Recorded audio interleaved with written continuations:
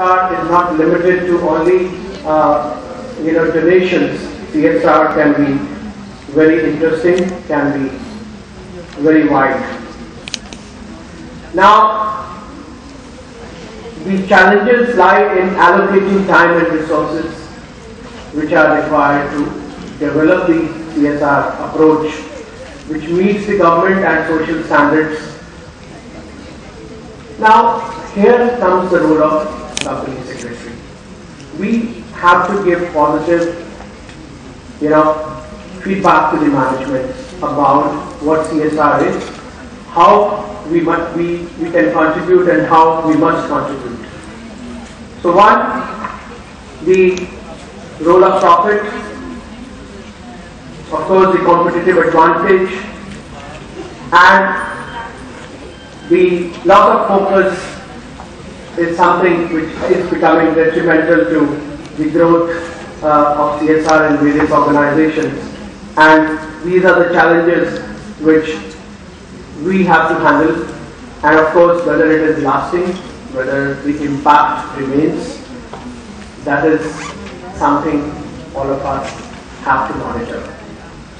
Now, I share with you a quote of Albert Einstein, and he said, "Not everything that can be counted counts, and not everything that counts can be counted." This has a very deep meaning, because sometimes we get too much engrossed in the number game. We get too much engrossed in how to make money, how to make profit, and we forget the other aspects which are there around us. So I think it is an opportunity for the corporate managers to actually do something positive for the society, and of course the regulation is supporting us to do that. Now let us look at what are the provisions in the Companies Bill and the Companies Act now, which is relating to CSR. Now, it has been first time recognized, so we have to do a lot of education of self first, then educate your management, then educate the people who are going to be involved in CSR, because you just can't force people to do CSR activities. No? You have to actually educate them to do it and motivate them to do this activity. Now, as per clause 135, the CSR concept has been introduced. Now, chapter 9 talks about it, and it deals with corporate social responsibility, and there are 5 sub-clauses.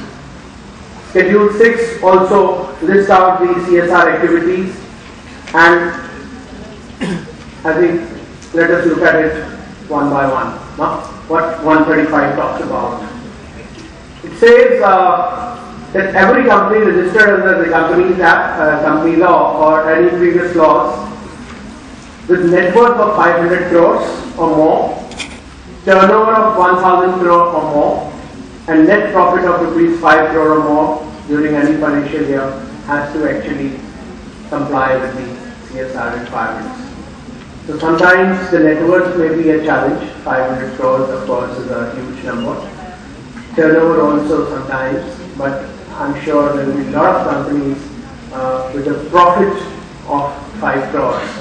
So here comes the role of company secretary to educate and try and ensure the compliance of CSR.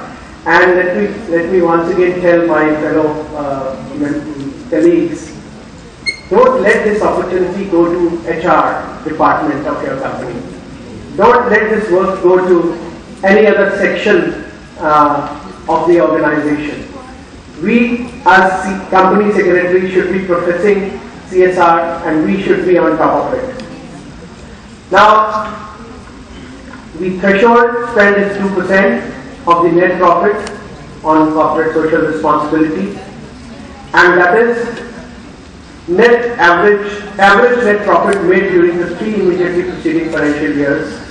Now, this is something we can spend as a kitty for CSR activity. There is also a provision of forming a CSR committee. We must have a committee to monitor and plan what kind of CSR activities we have to do and how we have to carry that forward. Now, CSR committee company has to constitute as a committee of the board. The members should be 3 or more directors. So this is again something apart from the other committees. We have to ensure wherever the applicability of this law is there to actually form this committee, and at least one committee member has to be independent director. That is again something very important. So you have to actually involve the independent directors into the CSR activity, but I suggest that there should be more. Rather, it should all be independent directors so that the CSR activity can be done in a more robust manner. We should involve more and more independent directors. That's my personal view in the CSR committee.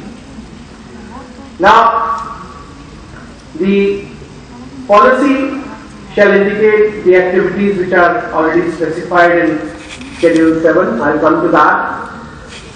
The committee will recommend the amount of expenditure which can be incurred on the activity and then monitor the policy of the company from time to time.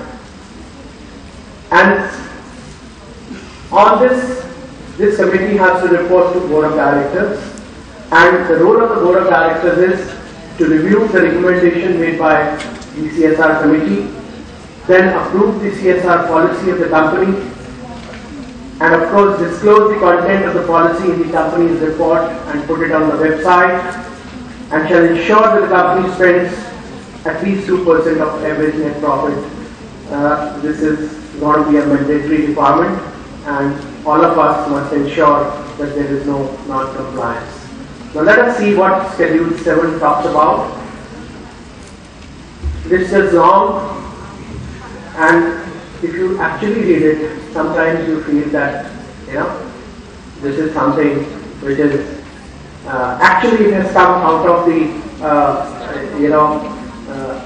international CSR policies followed by other countries. And it talks about eradicating extreme hunger and poverty, promotion of education, promoting gender equality and empowering women, reducing child mortality, combating human, deficiency and blah blah, a lot of things, ensuring environmental sustainability. Now here lies the opportunity.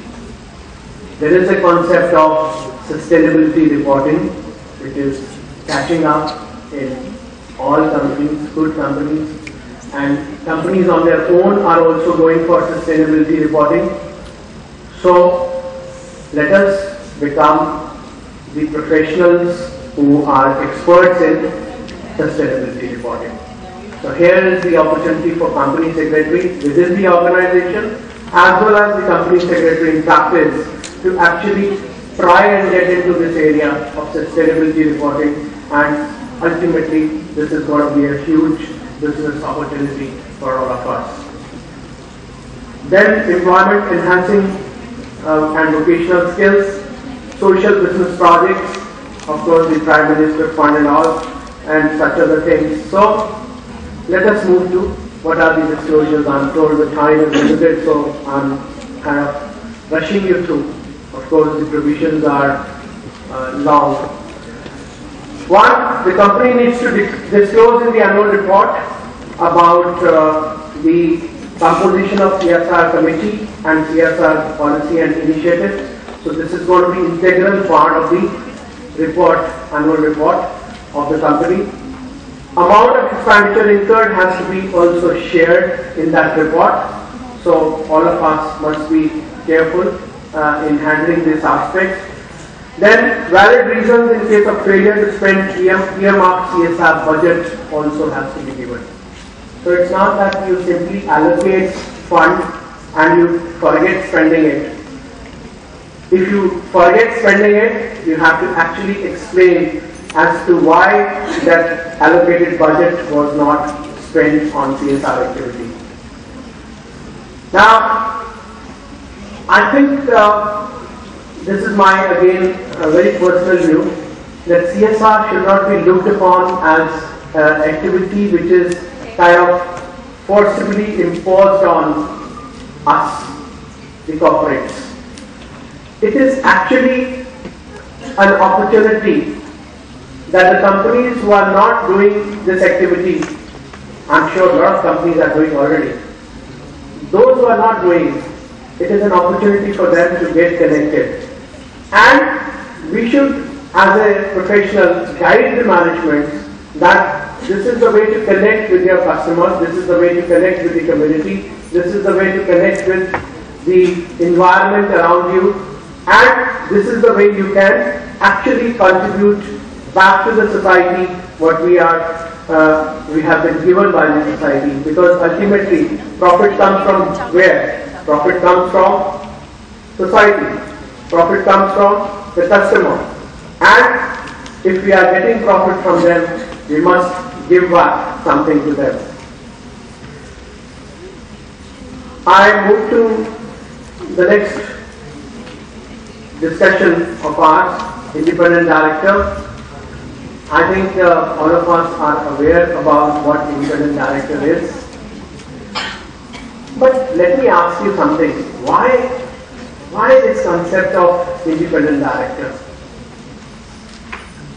Why it was thought in the corporate circle that we must have independent directors working for the organization? Because there tend to be some kind of a bias when you are owner or you are actually having equity stake in the organization. Not in all organizations. But despite independent directors, Satyam happened. Despite having independent directors, still the exact norms of the corporate world are sometimes, not followed. And I was, discussing with few members here only that with the kind of penalties which are coming and the kind of responsibility which is there on the professionals now in the new Companies Act, it's going to be very tough for the professionals to actually deliver. So independent director is going to be the best friend of the professional. Don't you think so? Because if the organization is trying to do something which is not actually compliant with the law of the land and with the now responsibility going beyond the company law, I think the support which you can get from independent directors can be immense. And as since morning we are talking about that our role is now going to be of a whistleblower. Now if we are going to be a whistleblower, then the connect with the independent director of the whistleblower has to be good, right? So independent directors are actually the guys who are going to support the professionals in their execution of the job. Now one, they are non-executive directors. They don't receive remuneration. I think all of us are aware, so I don't have to touch upon this. And clause 49 gives the definition. So doesn't have pecuniary relationship with the company, its promoter, senior management, or affiliate companies. I think all of us are aware. Not related to promoter or senior management. Most of the time, some indirect relation we find. Okay, somewhere we have to actually guide and advise the management as to who can be independent director. Not to be an executive of the company in the immediately 3 preceding financial years.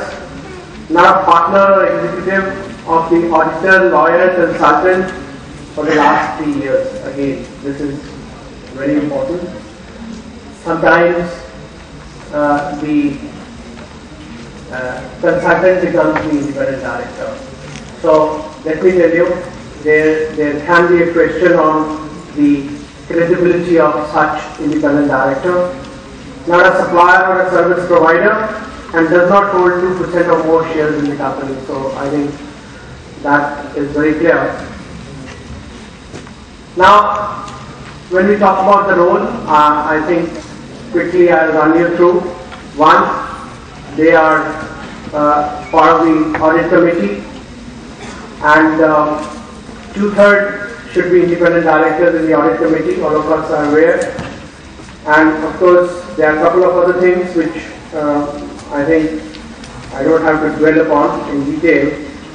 We all are aware about what role independent director has. But let me tell you, in my company, our audit committee chairman actually deals directly with the auditors. When he talks to the auditors, there is no interface of, and sometimes even now auditors like to have a separate interview with the independent directors to ensure that they have that given independence about expressing their views about the company, expressing honestly what the company is doing, and if they have any views which are contrary to the management, they can express that very clearly.